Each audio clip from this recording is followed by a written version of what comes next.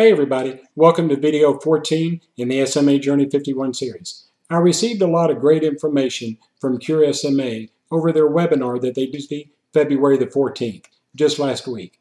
They sent me the links to their slideshow presentation that they used, and they also sent me the link to the webinar itself. They finally finished the production on it. And I said I was going to provide all of these links in the description field of video 11, which is where I did the recap of the webinar, and I'll still do that. But I'll also, I thought it would be good to go ahead and do another video and show you some of these screens that they send me, because I think it'll answer a lot of questions. But please also go down into the description field and click on the link and watch the webinar, because they gave some great information.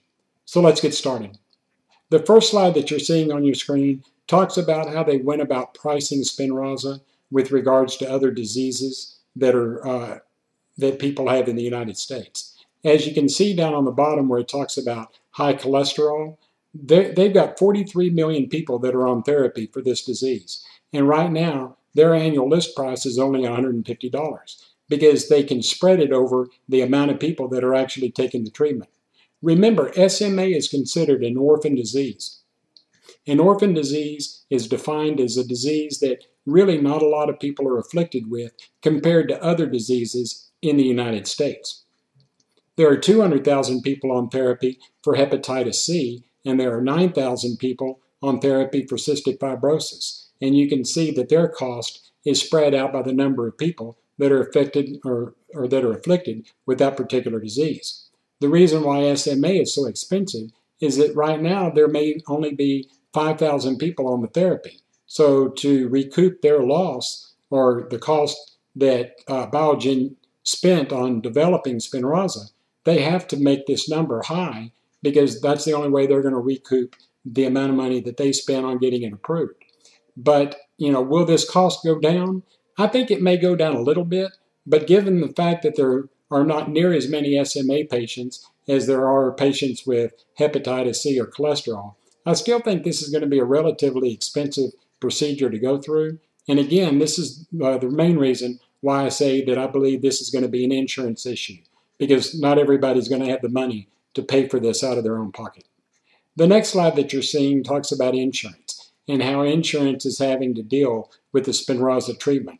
Right now, a lot of insurance companies are still really trying to wrap their arms around this treatment and figure out how they're going to pay for it. They want more test results. They want to see more publications. A lot of them want ongoing proof. So if you're approved to take the treatment, the insurance company may want ongoing proof from your doctor. So they may require your doctor to send test results to show that the treatment is actually benefiting you. So don't be surprised if this happens. But one of the things that Cure SMA did point out, and it's in this slide down on the bottom, was it says, don't get discouraged, okay? Because a lot of people are going to be denied this treatment the first, couple of times that they apply for it. Again, insurance is still trying to absorb all of this information and figure out how they're going to handle it. So don't be surprised if you get denied. Keep your head up, because most, if not all, insurance companies will eventually agree to this treatment. If you've got private insurance, you're probably going to be approved much quicker than people that have Medicaid or Medicare like I do. But again, keep your head up. Things are going to change for the better. The next slide that you're seeing on your screen talks about sites and capacity. Right now, there are 20 to 30 sites in the U.S. that are administering the Spinraza treatment. What they would like is that they want 200 to 300 sites that are going to be doing the loading doses and the actual every 3-month injection. Or it's actually, I think it's every 4 months. So don't give up hope if there's not a treatment site close to you. You can't just wake up one day and go, I'm going to be a treatment site. You have to get approval by Biogen, and there's a lot of hoops and steps that have to be taken before you can start administering the Spinraza treatment. There's a lot of training that they have to go through. So again, this is all new. It's a fluid situation, so it's going to be changing day by day.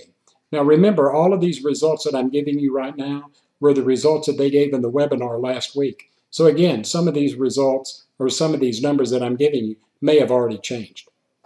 The next slide that you're seeing on your screen talks about new sites. Right now, there's about 80 sites that are being communicated with. There's 25 sites on the list that have been confirmed to give the Spinraza treatment, and there's 18 states with at least one injection site. Okay, so again, expect a waiting list. You're not going to get approval and go in the next day and start your treatment. It is going to take a little while to get everything started. The next slide that you're seeing talks about the different sites within the United States. All the states in this list that are in purple are sites that are administering Spinraza. And I live in Texas, so all the states that are in yellow do not have any sites at this time, or they didn't as of last week, with regards to administering the Spinraza treatment. Okay, so if I wanted to take the treatment and if I got approved for it, and if I could start tomorrow, I would have to travel to either California or Florida or any state shaded in purple. Their ultimate goal is that each state will have multiple injection sites. So that way you won't have to travel near as far. Because if I had to travel to Florida or California for my treatment, just the travel cost would be exorbitantly expensive. So give it some time. You will have sites in your area. Again, their goal is that you shouldn't have to travel probably 50 to 100 miles to receive your treatment. And if that's the case, this could be where everybody could have access to this treatment in a relatively short amount of travel time. The next slide that you're seeing on your list talks about insurance coverage. Now, these are the insurance companies that they showed during the webinar. That doesn't mean that these are the only insurance companies, but they talked about Anthem, United Health, Humana, Aetna, Cigna, and Medicaid by state. And as you can see, most of the insurance companies, or the first three at least, have approved SMA type 1 for Spinraza. Now, I've got Medicare Gold covered by Humana, and Humana is not covering SMA type 3 at this time. Am I discouraged? Absolutely not. Because again, like I said earlier, this is fluid. It's going to be changing. Most, if not all, insurance companies will probably approve the Spinraza treatment. They're just needing more data before they can make this agreement. So you can go through this list and see if your insurance company is covering it. But again, if it's not covering it right now, don't worry. I can almost guarantee you things are going to change. The last slide that you're seeing talks about next steps.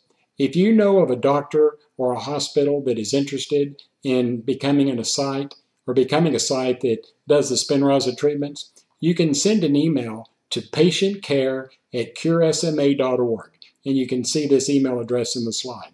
So if you know of a doctor that wants to do it, send an email with their name, their location, and their phone number, and Cure SMA will then take over and call them and get them started on the path to becoming an injection site.